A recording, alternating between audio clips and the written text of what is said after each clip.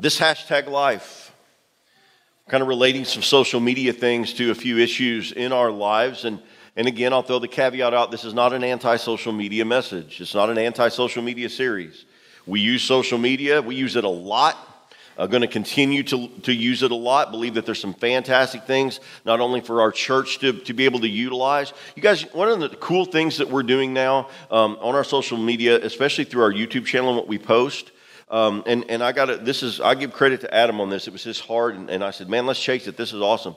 He is going, and he has made contact with some different preachers and pastors kind of in our area, maybe not necessarily in the Ava area, but in some places. Maybe they're small country churches and they don't have the opportunity or the ability where they are at that point to record and to post some things, online. And we are taking their messages and hosting them on our site.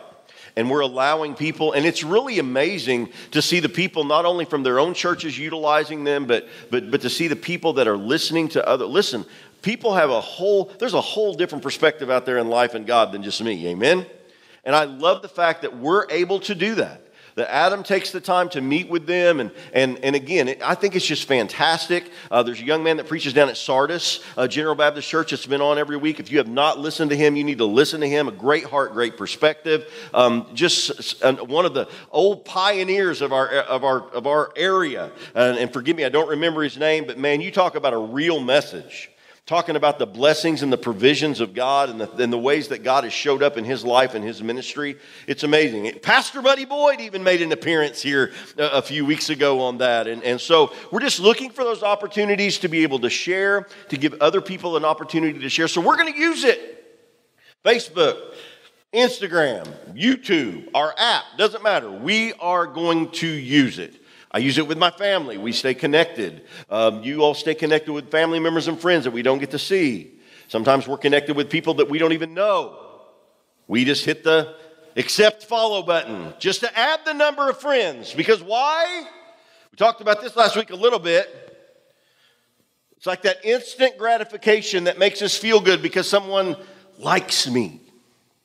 We go back to our phones and we look for how many likes our post got. How many likes our pictures got? We're going to talk about pictures today. Selfies. Social media can be a good thing. But remember I said last week the average Facebook user spends 35 minutes a day on Facebook itself? That adds up. Adds up a lot. Priorities matter, especially in your relationships. Don't abuse it. Today's hashtag is just be real. Just be real. At Crosspoint Church, we're about pointing people to a real relationship with a real God. That's been our motto since day one. Not too long after that, I added a little bit of extra to that, and we do that by being real people sharing a real message. Now, to do that and to just be as real and transparent as possible, to be real people sharing a real message means that we are a bunch of misfits. We make mistakes. We don't get it right all the time. We don't make people happy all the time. Sometimes we met all these, but that's part of being real. If you go back and you look at the disciples, and we talked about this a couple of weeks ago in one of our teachings. Jesus called a bunch of misfits, didn't he? He's just looking for us to follow him, be the best that we possibly can. But who we are is who we are. And what comes with me is what comes with me. Some people like me. Some people not so much. But I'm just me. This is me. I'm loud. I get excited. I spit a lot. I do. And it's always, I can see it in the light. It's just like whoosh. That's why RJ moved back a couple rows this week. But that's just me. It's just me. One of the biggest things today on social media is the selfie. The selfie. Now, I didn't grow up with selfies. I didn't grow up taking selfies. Today, there isn't a day goes by that you're on social media that you don't see someone's selfie. Sometimes you see 150 selfies a day. Just being real. Now, if you're a selfie taker and a selfie poster, I'm not coming down on you. But really, I better stop right there. Selfie was the Oxford Dictionary Word of the Year in 2013. The very first documented selfie. Let's post this picture. That's it. True story. Google it. Google it. Go look. Here's the story. The image in question was taken in 1839 by an amateur chemist and photography enthusiast from Philadelphia. His name is Robert Cornelius. He set up his camera at the back of a family store in Philadelphia, and he took this image by removing the lens cap, because back then there was no click. You had to keep the lens covered, because anytime you let the light in, that's what it captured the picture. So by removing the lens cap and then running into the frame, he sat for a minute before running back and covering it. And on the back of the image, he wrote, "The very first light picture ever taken, 1839. The very first selfie, almost 200 years prior to the internet. Over 100 million selfies are posted to social media every day. It is expected that the average millennial will post 26,000 selfies in their lifetime. That's insane. In 2015, more people died from taking selfies than from shark attacks. There's a tidbit of information for you. We live in a selfie world. If you're younger, maybe my kids, may be difficult for you to understand, but my generation would never have ever taken a selfie. We didn't like our picture taken. And I grew up in a family that takes more pictures than any family in the world in history. Started with my papa. When I was a kid, it really started with my papa. My papa, he'd get these cameras and he'd take pictures and then he would develop all these pictures and then he would put them in you guys remember the little sleeve books that you'd get from Walmart? And then he would mail them to us or he would give them to us. And it was just picture. And while my mom would always say, now you'll be happy that we did this one day.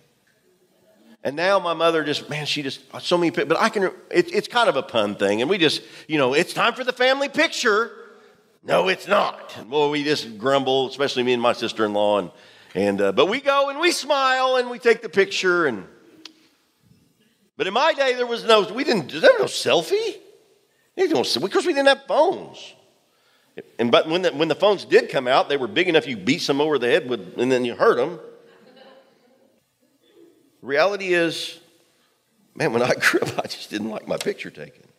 Many of you will remember that the worst day of the year ever when you were a kid was school picture day. Anybody remember school picture day? I hated it. And the reality of that is that picture, now we're talking, when you go, mom and dad, they fix you up really good and you go to school looking great, but by the time they take those pictures, it does not turn out that way. But that picture is on the wall or the refrigerator all year long.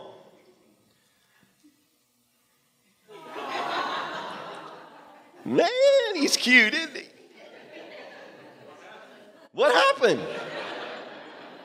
Keep rolling. They get better. What? Stop. Look at the hair.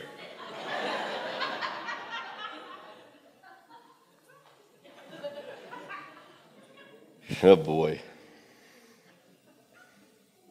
Things have changed. You can get off that picture now, Karen. We're selfie obsessed. Take a picture of ourselves and then we put a filter on it. Put a filter on it. Don't we? Some people do. Some people are good at filters. Get the wrinkles away. The bags under the eyes, you can take them away.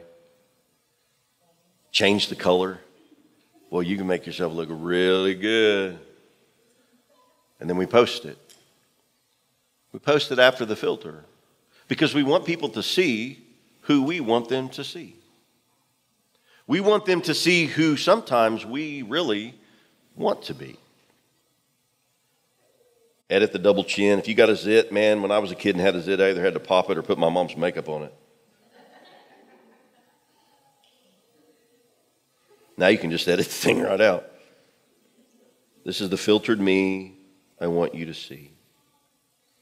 But in this selfie-centered world, taking pictures of ourselves, putting filters on, listen, the heart behind this message is this. The more filtered our lives become, the more that we show others the me we want them to see, the more difficult it will become to be authentic, to be real. It's like we get sucked into this alternative life. And that's a scary place to be. So this was our question last week. We'll keep it going this week. How is technology changing our relationships? People are starting to fear and avoid unfiltered communication. Unfiltered communication. See, we don't have the luxury. When I was a kid, we didn't have the luxury to, when the phone rang, you actually had to pick up the phone and answer it to see who it was. And to find out what they wanted, you actually had to talk to them. It's amazing. Today, you can look at your phone and see exactly who's calling you, or if you don't have them in your saved contacts and you don't recognize the message, you can let it go to voicemail. And then immediately you listen to your voicemail. And then as soon as you listen to your voicemail, most of the time we don't call them back, we text them back. You know why that is? Because we can still control the conversation. If you're not speaking to someone, you can control the conversation because there's nothing verbally happening and you're the one that started it. You can end it at any time. You can change it at any time. But that's reality. We begin to fear and avoid unfiltered communication. And the more filtered our lives are, the more difficult it is to be authentic. Yes, I'm bringing the Bible into this. Really cool story today. I'm going to read from 2 Corinthians in chapter 3. But really, Paul in this scripture in the New Testament is talking about Moses in the Old Testament out of Exodus chapter 34. So there's your reading assignment for the week. You can write that down, take that home, read Exodus chapter 34. So Paul's talking about when Moses was, he went up to the top of Mount Sinai. He'd received the 10 Commandments from God. He'd experienced the very presence of God. I mean, it was just like this amazing thing had happened to him. And after 40 days and 40 nights with God, he came down from the mountain and his face was actually glowing. It's just like he'd spent so much time just right there in the presence of God. And when he came down, it was just like beaming. The glory of God was on his face, just shining and showing. I'd like to think sometimes when I preach that I'm glowing, but I understand that's the light's usually shining off the sweat on my bald head. But he had experienced God in this amazing way. And his face was glowing. And so Moses put on a veil. Put this veil on. Now, I always thought that he put this veil on to protect people from seeing this overwhelming glory of God. I've heard it talked about that way before. And so I just got to looking and I just studied some stuff. And if you look at the text really closely, and this was brand new for me, he actually talked to the people before he put the veil on his face. This is very important. And this just kind of jumped out at me. He actually came down and spoke to the people for a little bit first before he put the veil on him on first. Paul implies that he did not put the veil to protect people from seeing the glory, but he put on the veil to keep them from seeing that the glory was actually starting to fade away. That's different. Watch this. 2 Corinthians chapter 3, verses 13 through 18. In essence, Moses put a filter over his face so they wouldn't see the truth.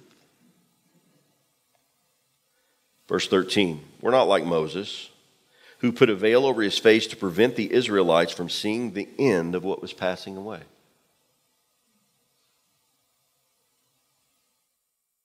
Well, that just kind of jumped at me. It says, we're not like Moses, who put a veil over his face to prevent the Israelites from seeing the end of what was passing away. Just now, here's another reference. Just as the Old Testament was passing away, so the glory was fading from his face. And we can assume one of the reasons he put the veil on was to keep them from seeing the fading of this glory. Verse 14, but their minds were made dull, for to this day, the same veil remains when the old covenant is read.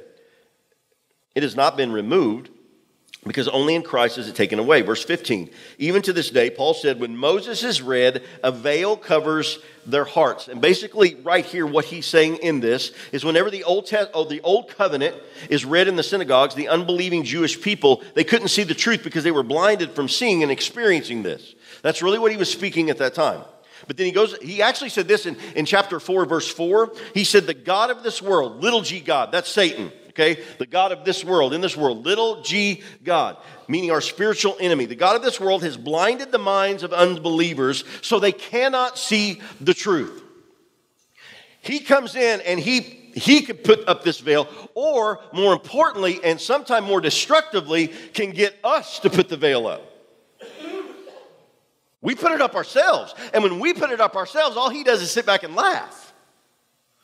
Because we're hiding the real me. Verse 16. But whenever anyone turns to the Lord, the veil is taken away. Verse 17. Now the Lord is the Spirit, and where the Spirit of the Lord is, there is freedom. We're going to go back to this in a little bit. In verse 18. And we all who with unveiled faces, everybody say we.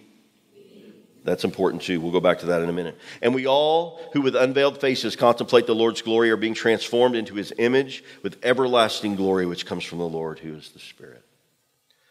Unveiled living. But the problem is most of us wear some kind of veil. In fact, most of us have become very skilled at it. Pretty skilled at it. How to filter our lives, show other people the me that we want them to see. And Paul implies that this is what Moses was doing. I'm covering the fact that the glory is fading away. By nature, we're all insecure people, right? All of us are insecure. We see flaws that other people don't see. Correct? We do. Our biggest critic is the one we look at in the mirror every day, right? You've heard me say that before. It's just a part of who we are. It's the nature of who we are. I mean, we want to look good. We want to present ourselves well. We want people to like us. But yet we are extremely insecure in our lives. We don't feel good about ourselves. When we sin, rather confessing our sin as the first response, by nature, we tend to hide it and put on a veil. We don't want people to see how we're struggling. We don't want people to see, that it's just something that is just eating us away. So we put on the smiles, we put on the happy face, and everything is amazing. Go all the way back to the Garden of Eden. When Adam and Eve messed up, what did they immediately try to do? They didn't immediately go to God and say, God, I'm sorry. They didn't immediately go to God and stand in front of him and confess. What they immediately did was throw up a veil and put on the fig leaves and then try to hide themselves from God. That was their immediate response. Let's put a veil. If I put this veil up, if we put the fig leaves on and we hide our nakedness and then we go in the garden and we get underneath the bush, God will never see us. But we find out through Scripture and the story that we know that is not true. But they, in essence, were saying, I don't want you to see the real me. I don't want you to see the me that's messed up. I don't want you to see the me that's sinning. I don't want you to see the me that makes mistakes. And so we hide it. So here's a serious question. What veil are you wearing? What veil or veils in some instances? Some people throw one up and then they go to another crowd of people and they throw another one up. Then they go to another crowd of people and they throw another one up. It's like we're carrying the veil suitcase everywhere we go. What veil are you wearing? What image are you trying to portray in your life that maybe you're really not? Maybe you're a social media man. We're almost trained to do this. For example, you may portray yourself as, hey, I'm a spiritual guy. I'm the spiritual guy.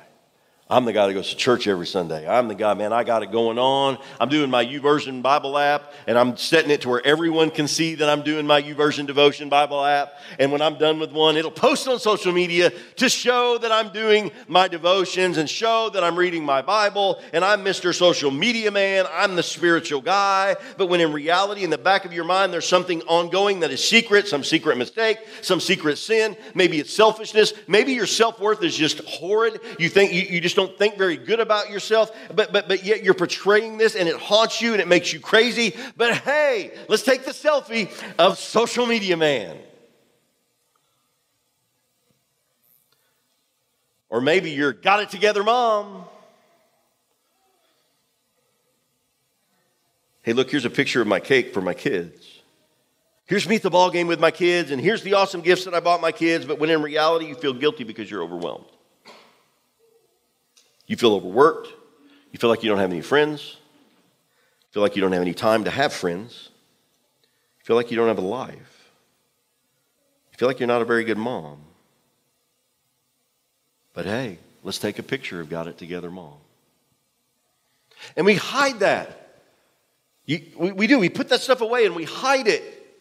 And we try to squash it down. We throw that veil up. We don't want people to see it. How about dad at the park?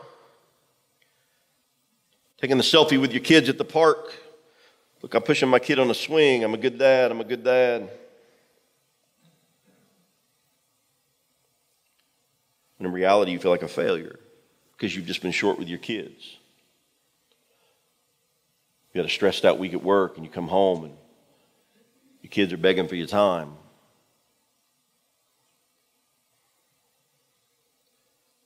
But here's the dad I want you to see.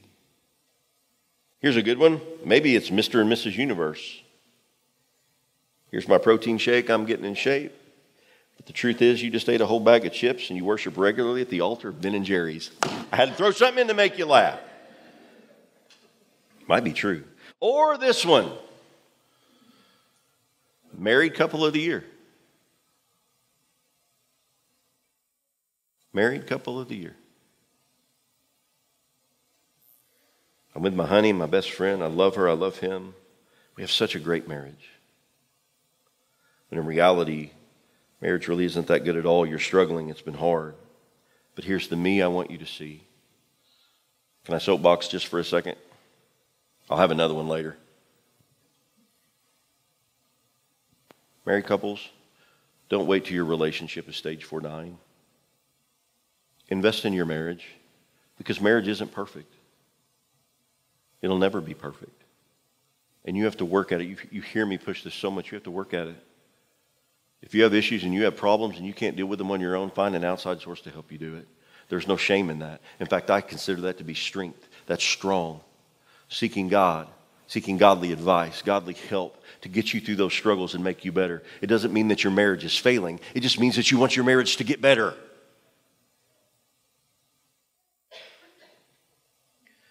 And maybe some of you are like, PR, does this mean that you're always honest and show everything on social media? Yes, I always try to be honest.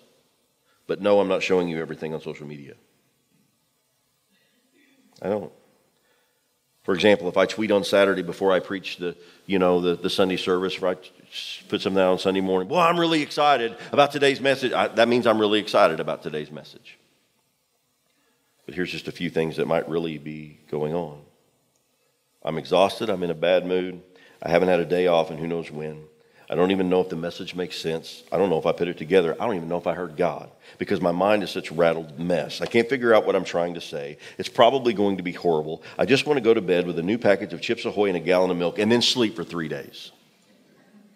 And you chuckle. But sometimes that's the truth.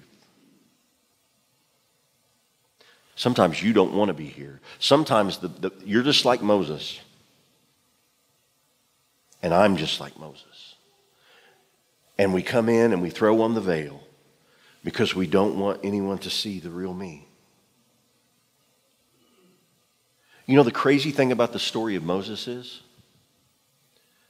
God's glory might have been fading, but Moses had just spent 40 days and nights with God.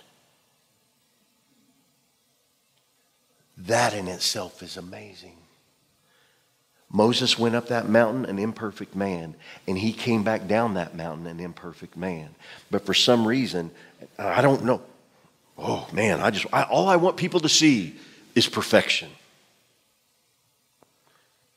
He couldn't be perfect, and you can't either. Man, I got chills running. That is good. You come in here with this veil on. You want people to see what you want them to see. Sometimes it's just tough.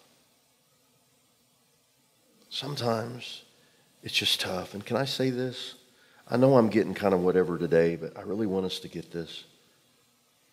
Everything we say must be true, but everything true does not need to be shared on social media. Some people are oversharers. I'm going to teach you for just a second as your pastor and someone that loves you. Okay? Some people are oversharers. If that's you, thus saith the Lord, shut thy trap up.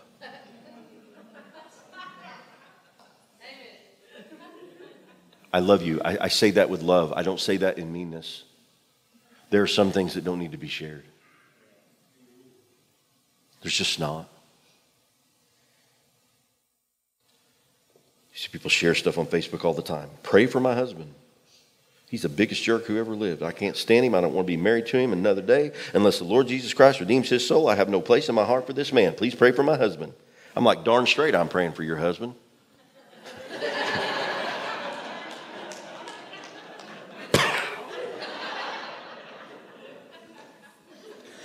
Pray for my kid. She's rebelling. That's going to help your kid, isn't it? Ain't nothing wrong with asking people to pray for your kid. Would you please pray for my kid? Pray for my kids. I ask you to pray for my kids all the time. Well, what happens when your kid reads that? Social media is not the place where you always remove the veil. But you have to remove it face to face. We have to be real.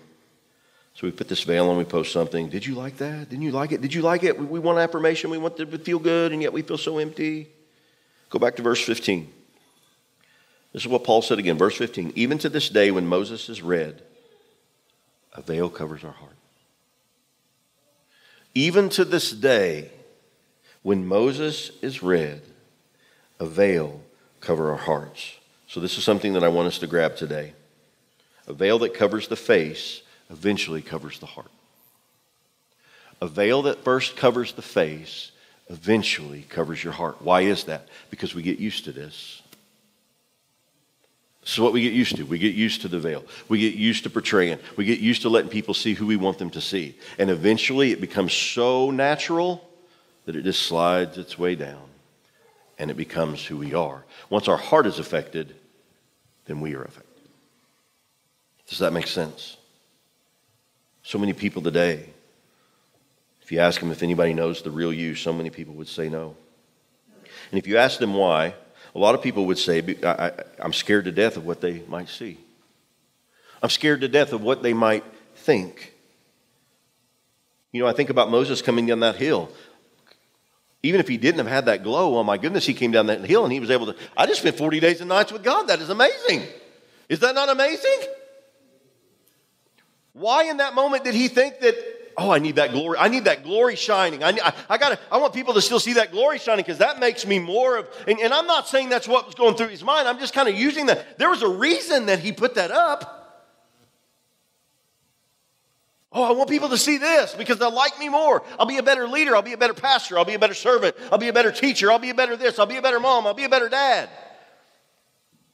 By the way, parents, don't be afraid of showing your kids the reality of who you are.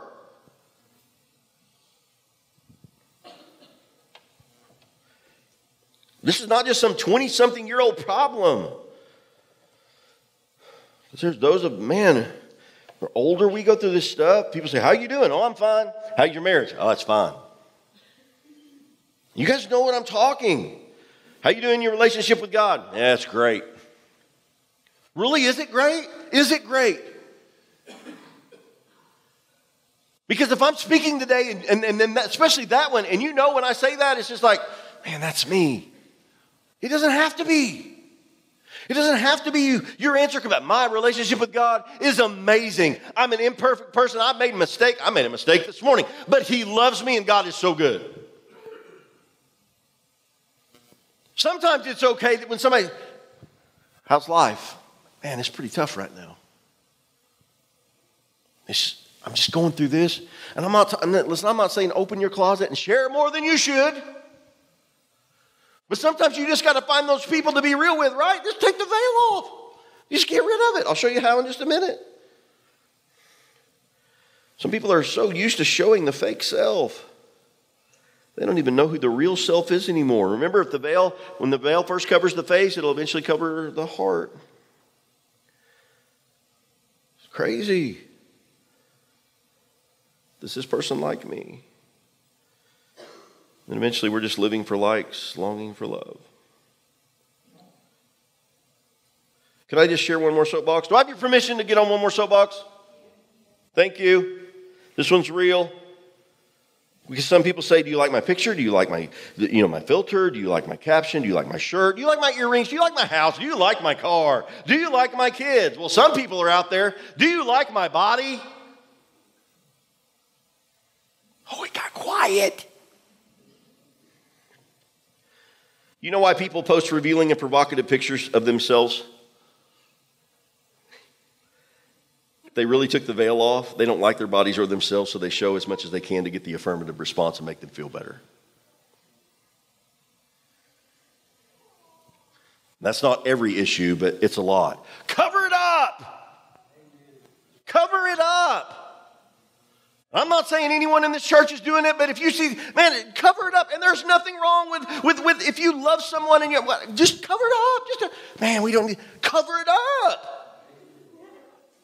It's that simple. Just cover it up. Sometimes you show too much. People show too much. I don't want to be seeing that. Last one. Soapbox, that is. Living for likes, longing for love. All right, let's get back where we're going. Okay, so what's the big deal? When we're always filtered, when we're always showing our best side, we may impress people some, but they might be impressed, but we're not connecting. And the difference is this. We connect with people through our weaknesses. When Moses finally connected with his people, it wasn't that glory that showed off of his face that caused that connection. Does that make sense? The connection came from Moses being real. The connection came from Moses' mistakes. We connect with people through our weaknesses. We may impress them with our strengths, but we connect with them through our weaknesses. You've done this before. You met somebody and you're like, oh man, they're so perfect. I just can't stand them. And just look at their life. They just have everything. It's just, I can't stand it.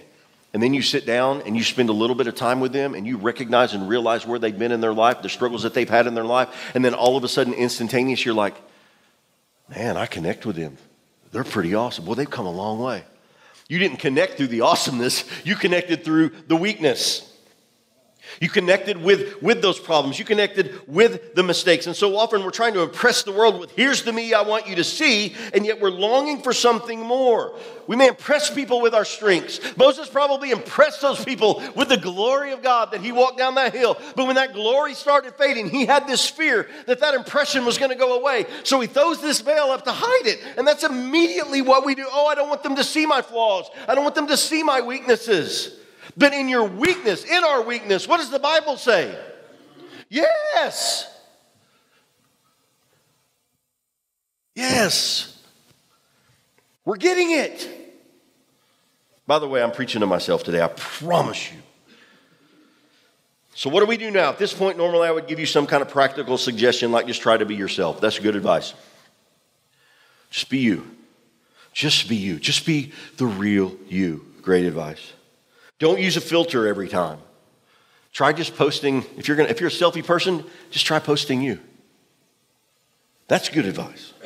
Try not to care what other people think. That's pretty good advice too. But more than good advice, I want to give you some godly advice. And it's found in the scriptures that we've read today, and I don't want you to miss this. Because in essence, this is the whole message. And it's this: only Christ can remove the veil. Only Christ.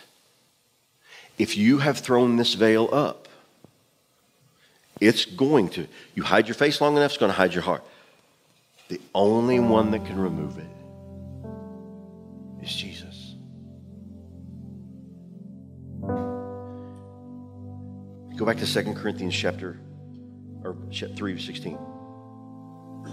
But whenever anyone turns to the Lord, what happens?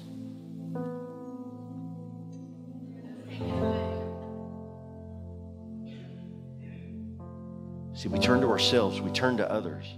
We're trying to get these likes and all of this stuff. But when anyone turns to the Lord, the veil is taken away. You know why he takes it away when we turn to him? Because he sees us for who we really are, and that's enough. In fact, it's more than enough. How do I know that? Because he created me to be me. He created me to be me. When you turn to God, he doesn't need to see you through a filter. He doesn't want to see you through a filter. So he just says, get that thing away. Let's get it out of here. I know you're not perfect. I know you messed up. Just get that out. I don't need to see that. I want to see you because you are who I created.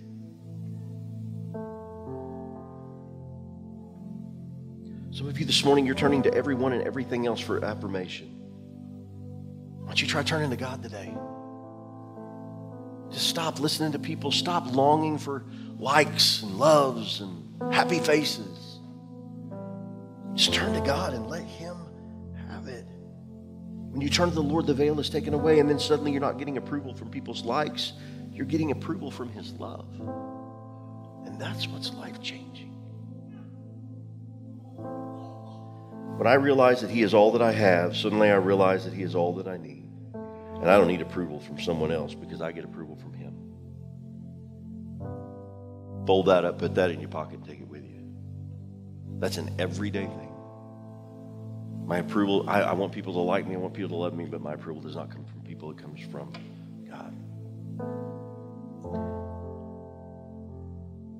Go back to verse 17.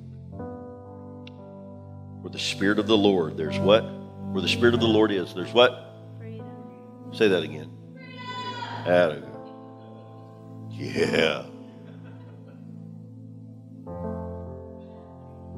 Where the Spirit of the Lord is, there's freedom. There's freedom. We don't need no veil. We don't cover anything up. There's freedom. Verse 18 again, and we all who with unveiled faces. This is important. And we all who with unveiled faces. This is who I am, wrinkles, black eyes, mistakes and all. This is who I am. This is what I'm showing you. With unveiled faces, we all. And notice the we. Key word. We, and we all, every single one of us. There is power when a bunch of people let Jesus take the veil off together. Why? Because we see the reality of who God is. We see the reality of what God can do. And honestly, this is what goes back to Crosspoint Church, pointing people to a real relationship with a real God. It's not just about me. It's not just about you. But man, when we get this and then we get this with each other, oh my goodness, when we all come together as imperfect people, as people that have sinned and fallen short of the glory of God, who have made mistakes, who made mistakes last night and even made mistakes this morning.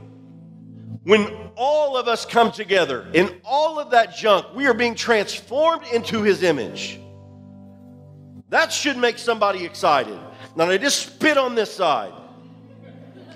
His image with the everlasting glory which comes from the Lord, who is the Spirit. And where the Spirit of the Lord is, there is what? Freedom to be me. There's freedom to be me. There's freedom for me to be who I am, who I'm created to be. There's freedom for me to worship the way that I want to worship, to sing the way that I want to sing, and to play the way that I want to play. To love people the way that I'm supposed to love them, free of condemnation from people. Well, who is he to love somebody? I'll tell you who I am to love somebody. I am a child of the King, and so are you. And you know what that gives me? By knowing Jesus, the same Spirit that conquered the grave now lives inside of me. And it lives inside of you. That's what I want people to see. I don't care if they see a messed up misfit. I don't care. I just want them to see Jesus. With unveiled faces, because life is always better together. We contemplate the Lord's glory. It's not about me. It's not about a selfie-centered world. Everybody say freedom. Freedom. Oh my goodness. How do we get unveiled faces? When you turn to the Lord, the veil is taken away. We're transformed into the image of Christ, not for the approval of people, but for the glory of God. And that's how we follow Jesus in a selfie-centered world. So I have 2 hashtags this week. You can go to the very end. I put the first one's just be real, but the second one is freedom. We need to stop being bound by the likes of people and start living in the love of Christ. And when we do that, it's life-changing. It'll change your family, your marriage. It'll change you.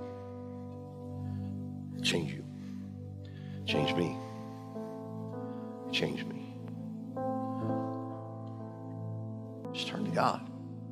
If you don't like who you see, turn to Him. Let Him take the veil off. Let Him see you for who you really are, who He created you to be. And if that's enough for Him, it should be enough for you.